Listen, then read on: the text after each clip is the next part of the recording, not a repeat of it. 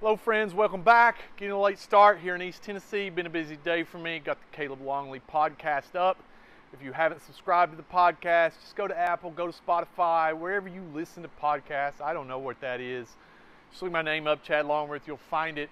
A lot of great conversations, a lot of smart people, a lot of good ideas there. We're going to be putting out 2-3 episodes a week. Like to get to Joe Rogan status where we're 5 days a week. That's a lot of work for me. I'm a one-man show, so it's tough.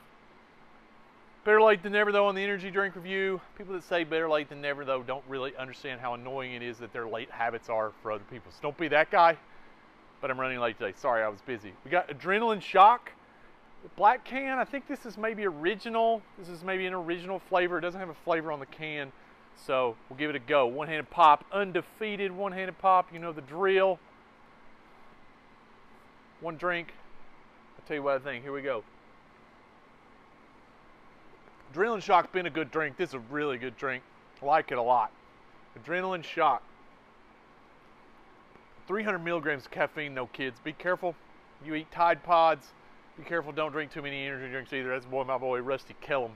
Don't eat Tide Pods, kids. Don't drink too many energy drinks. They're bad for you. This is good though. This got a bit of the goat in it. The White Monster, 10 out of 10 every time. Undefeated. Never been beaten. No need for a drink review. It's the greatest of all time, White Monster. This is good though. I like this. 875.